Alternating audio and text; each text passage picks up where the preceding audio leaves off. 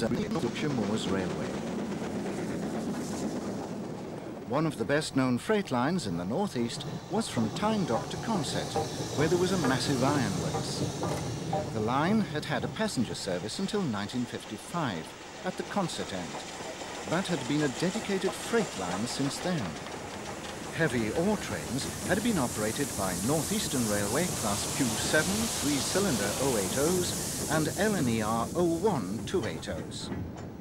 The 27-mile line was heavily graded in the direction loaded trains had to take, as they carried iron ore up from Tyne Dock to Consett, situated high on the eastern side of the Pennines.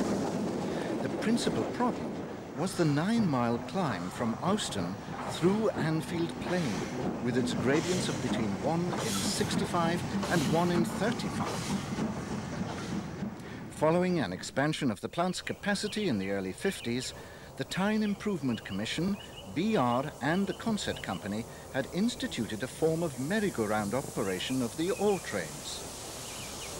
For these, a batch of Class 9Fs had been specially fitted with air pumps to operate the brakes and discharge doors of the dedicated hopper wagons.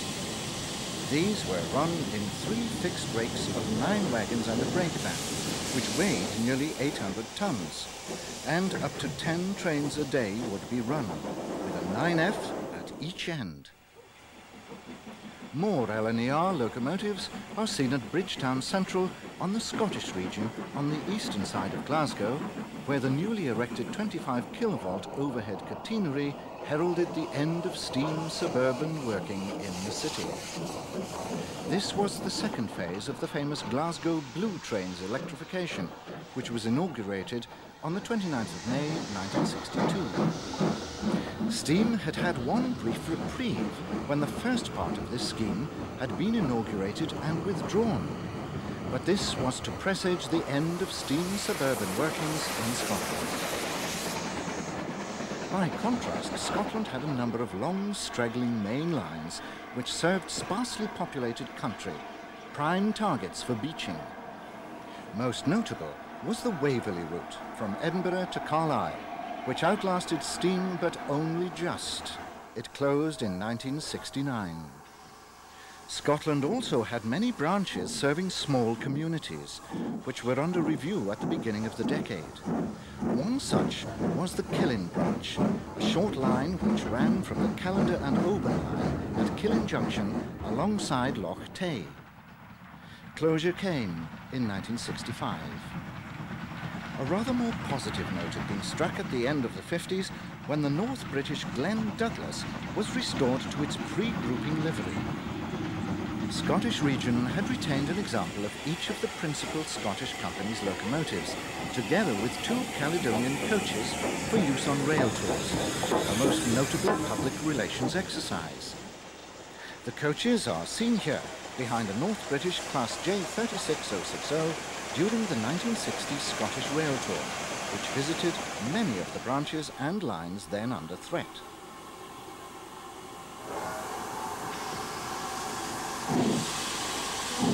The British Railway's standard classes had been a godsend for the Scottish region's former LMS lines. The Class 4s are seen on the Port Road from Dumfries to Stranraer, which stretched across the southwestern part of Scotland. The branches went in 1964, and the main line, condemned by beaching, went in 1965. Boat trains to Stranraer Harbour for the Irish traffic were diverted to take the long loop via Ayr and Kilmarnock.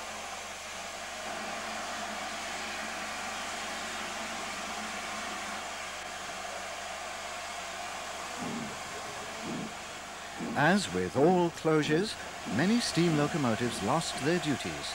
In this case, the small class of British Railway's standard Class 6 Pacifics, the Clans, were made redundant, the first standard class to be eliminated. At the beginning of the decade, there were many pre-grouping classes still in existence in Scotland. Over 100 of these Caledonian 060 jumbos remained in 1961, although all were gone by 1964. The great Scottish company's entire stock being eliminated by the end of 1964, when the final Pickersgill goods engines went. Thereafter, the only evidence of Scottish railway history remained in the form of track and buildings. But the beaching, cuts and closures would ensure that it was a very much smaller Scottish region that finally dispensed with steam in the summer of 1967. A rebuilt Bullard Pacific may seem an odd choice to commence our review of steam on the London Midland region, the final British Railways region to eliminate steam. The locomotive is seen on Midland metals at Leicester London Road Station on the Midland Main Line in the course of rail tour duties, an example of the many imaginative itineraries that were promoted in the 1960s, taking locomotives to parts of the system they had never been seen on before. It's followed by a native, one of the LMS-built versions of the classic Midland 4F060 design. This locomotive symbolizes the rapid elimination of steam, since it was virtually an obsolete design when built in the 1920s. Yet here it was, surviving almost to the end, alongside the far more modern designs which would, in the normal course of events, have been expected to have replaced it. The British Railways Class 2 tanks were the kind of locomotives which would have replaced the 4Fs. They were a development of the LMS's own final local passenger design, the IVAT Class 2 tanks. The word development is probably a little strong, as they were really the same as the IVAT engines with some BR standard fittings. Like all the BR standards, they had foreshortened lives, as the spate of closures at the beginning of the decade, followed by the beaching cuts, meant they were rapidly put out of a job. These engines are seen leaving Leicester on their way to work on the well-known branch along the southeastern edge of Rutland, between Seaton Junction and Stamford in Lincolnshire, together with examples of the earlier IVAT version. The branch itself passed through delightful countryside and had one intermediate station at Morcott before joining the ex-Midland line from Melton Mowbray to Peterborough at Luffenham. Its history and eventual closure was a familiar story in the post-beaching era. It was the product of Victorian rivalry between the LNWR and Midland Railway, and had originally been part of the former's Rugby to Stamford line, which had used running powers over the Midland. A desire to reach Peterborough led to a new direct line, making the Stamford line a branch. But Beeching's elimination of duplicate routes was to see both the new line and the branch close in June 1966. As ever, push-pull trains and the LMS and BR standard tanks were scrapped. LNWR lines in North Wales were also the haunts of the LMS and BR tanks, which had eventually completely replaced the various LNWR 242 and 062 tanks whose progress we have followed throughout this series. This domination was to be short-lived. The combined effect of a massive program of investment in diesel multiple units and the closure of the railways for which they were ordered meant that steam replacement on local services was accelerated. Caernarfon would keep its passenger services until the end of the decade. But the Amlwch branch, which had been dieselized in 1956, reversed the trend, steam returning from Christmas 1961 until the line's Beeching-inspired closure exactly 3 years later. Another LNWR class whose progress we have charted throughout this series is the famous Super D 080 mineral type. In the light of the history of that great railway's locomotives under the LMS, it's not surprising that these were the only LNWR locomotives to work on British railways in the 1960s. Like the early Britons, they retreated to the Welsh hills, where they shared duties on the Central Wales line with their successors and the BR standards. But by the beginning of 1964, there were only 5 left out of the original 502 engines. All would be gone by the end of the year. One would be kept for the National Collection, a fitting example of the LNWR's great tradition, a railway whose heritage had received scant attention. The Central Wales Line also remains today, but Beeching and all his cost-cutting successors have tried to close it. It was to be singled and reduced to a diesel multiple unit run basic railway. In 1961, a DMU on the LNWR main line in central Birmingham crosses the Midland Main Line near Saltley as the Pines Express, before it was diverted away from the Somerset and Dorset, heads north behind the Black 5. Another member of the same class is banked by a 4F towards Camp Hill. The latter class would not be extinguished until 1966. The same Black 5 is next seen entering Walsall Station with the Pines, having virtually circumnavigated Birmingham. The chocolate and cream coach is virtually the only sign of Western region influence on the S&D's trains. But an ominous shape of things to come is symbolically waiting to take over from the Black 5. Earlier, we saw how former Great Western lines in the Birmingham district were decimated in the 1960s after they had been transferred to the London Midland region. The LMR's own inheritance of services and lines fared a little better, but many of those which served villages and communities outside the main metropolitan sprawl were to be cut back under Beeching and before. Upon nationalisation, the Midlands Birmingham to Bristol main line had fallen within the Western region, but in 1958, lines north of Barnt Green reverted to the LMR.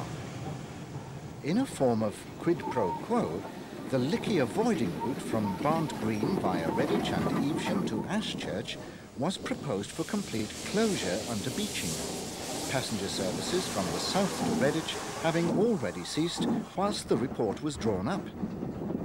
Wiser counsels prevailed, and it was reduced to a stump to Redditch from the 31st of July 1964. The Cotswolds town of Evesham lost its direct route to Birmingham by these measures, and the Fowler 264 tanks, which had dominated services, were all to be withdrawn by 1966. With freight traffic in decline and the introduction of diesels on the direct main line, it was no longer necessary to keep an avoiding line for the Lickey. But, as we saw in the last volume of this series, it wasn't until the 1990s that banking up the notorious incline could be eliminated.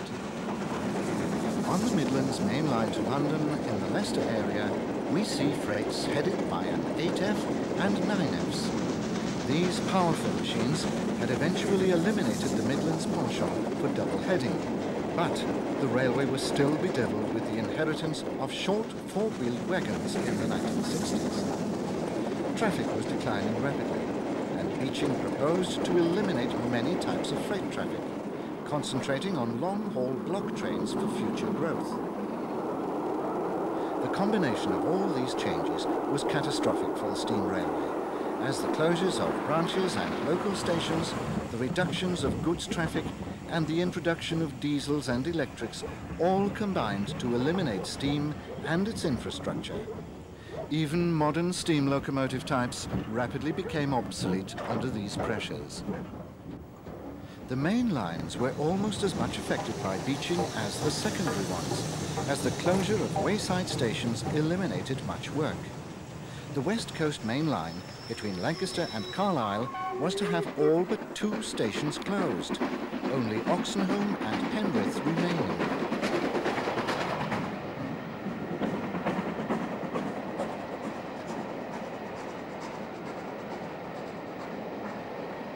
Refuge sidings and the extra pairs of tracks for freight services on quadruple main lines became redundant when most of the freight was no longer there, and what remained travelled at passenger train speeds. Lines such as the Great Central, which had relied on freight for its main revenue, could no longer be justified on passenger traffic alone and were closed.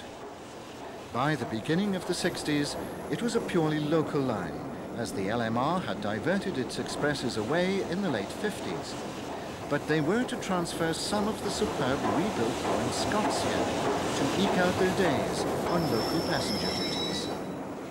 Displaced by diesels and electrics from the West Coast Main Line, they were to be withdrawn between 1962 and 1965. Their final condition mirrored that of most steam engines from 1963 onwards, as they ran unkempt and devoid of their nameplates. The Great Central was to become the last haunt of a number of famous classes in the 60s, as, with closure expected, there were no plans to equip it with diesels. The LNER V2s and the various standard classes, 460s for passenger and 9Fs for freight, were to be its final new locomotive power. As the changes accelerated throughout the decade, steam sheds took on a different appearance. This is Carlisle's famous Kingmore shed, apparently still a hive of activity, with its 8Fs, Britannias and 9Fs all ready for the road.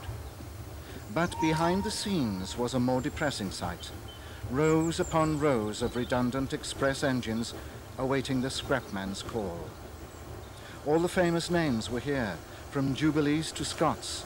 The march of modernization claiming many victims, witnessed by the yellow stripes on the cab sides, which indicated steam locomotives banned from running under the wires.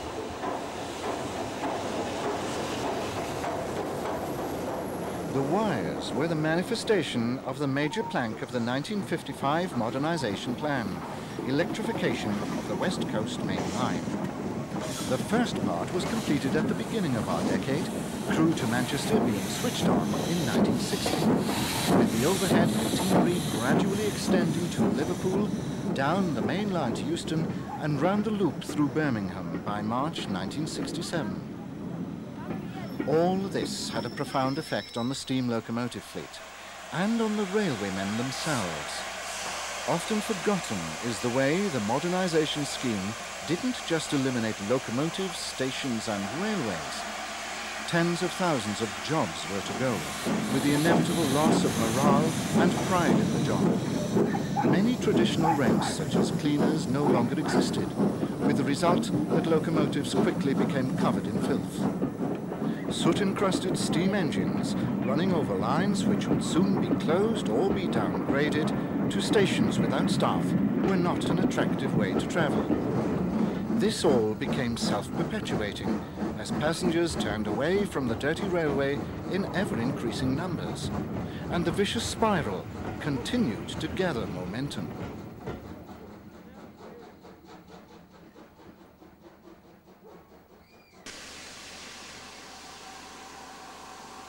The very nature of steam production from coal was conducive to the emission of soot and dirt, and the elimination of all forms of steam power was an objective of government in the 1960s.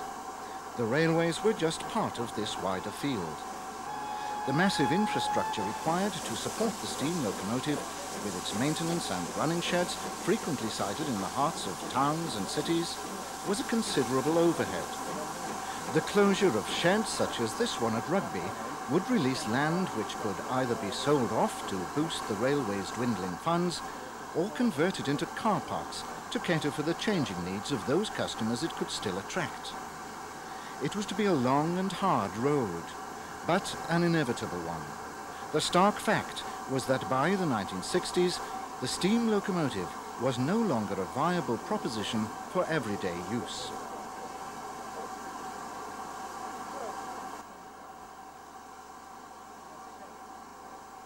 The London Midland region was to be the very last bastion of steam on British railways, its carefully integrated steam fleet being run down through most of the decade.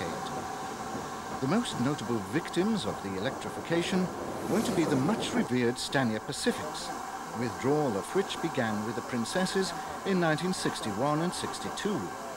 The latter year was to see the first Duchesses withdrawn, a true indication that the need to eliminate steam had overtaken the original phased replacement of the modernization plan.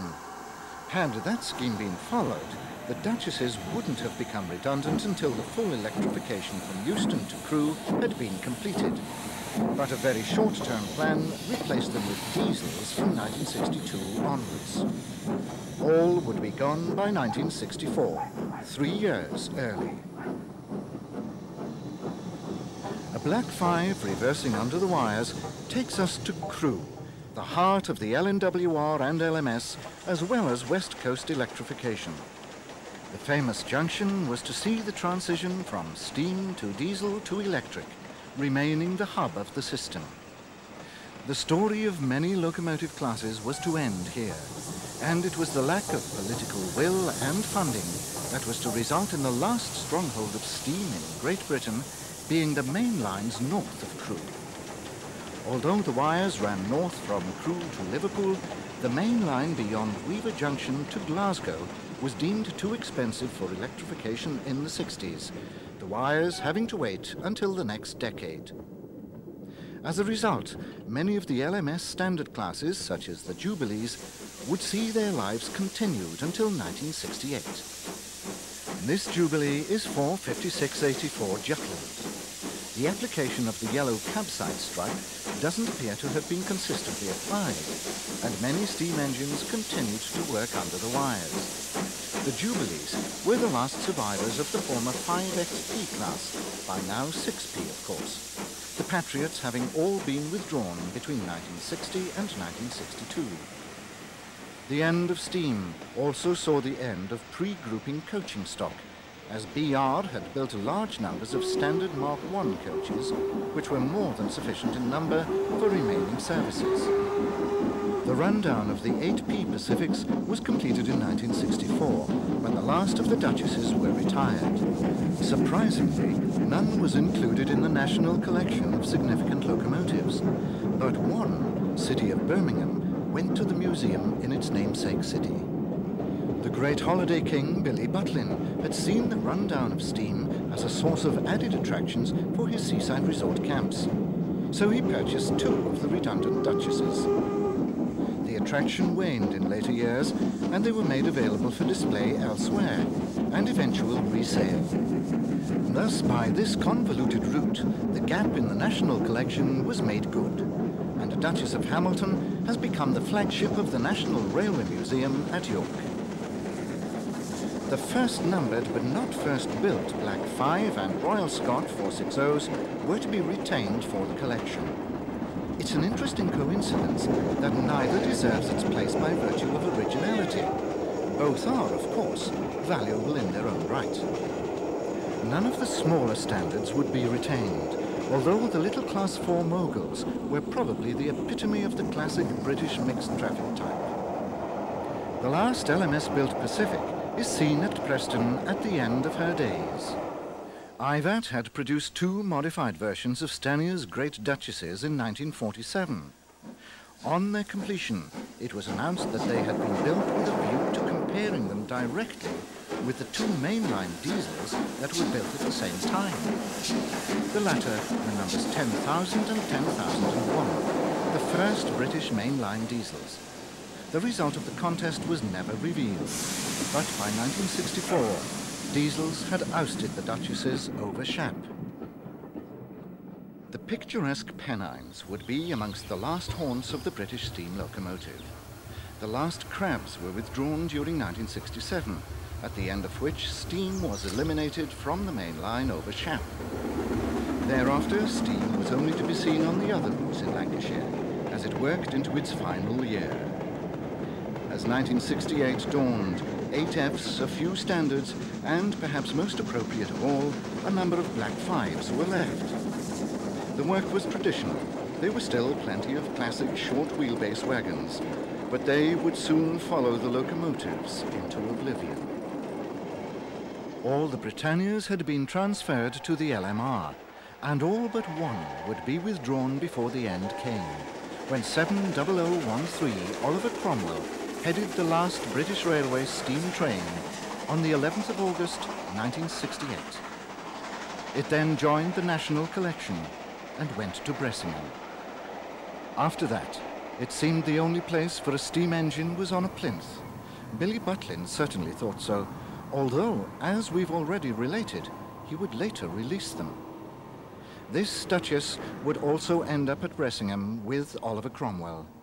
Her companion at Ayr, a Brighton Terrier, came too. For most steam engines, the destination was the scrapyard and oblivion. However, unbeknownst to those who mourned its passing, among the weeds of Woodham's Brothers scrapyard in Barry, South Wales, there lay the seeds of the great preservation movement of the future, and many more decades of steam.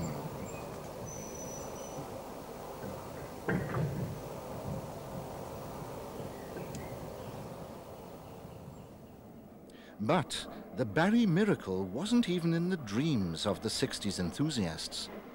They saw the future in the preservation of a few locomotives direct from BR service. Foremost amongst the active purchasers was Patrick Whitehouse, whose railway roundabout programs on the BBC had done so much to record the last days of steam.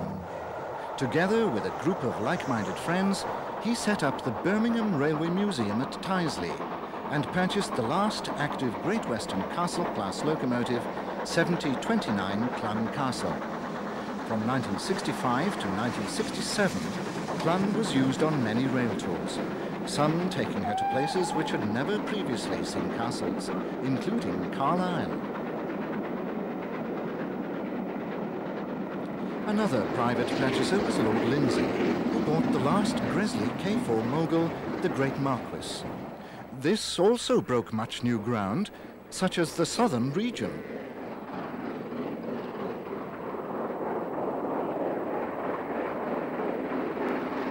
One of the most popular public appeals was to save a Gresley A4, and the locomotive chosen was the one which bore his name. But the most famous survivor of all was to be the last steam locomotive to work on British railways. Flying Scotsman was privately preserved by Alan Pegler, direct from service in 1963, with a 10-year agreement allowing her to run over British Railways networks. Like most of the other preserved engines, she was repainted in her pre-nationalisation livery and was fitted with an extra tender, as water supplies were no longer available.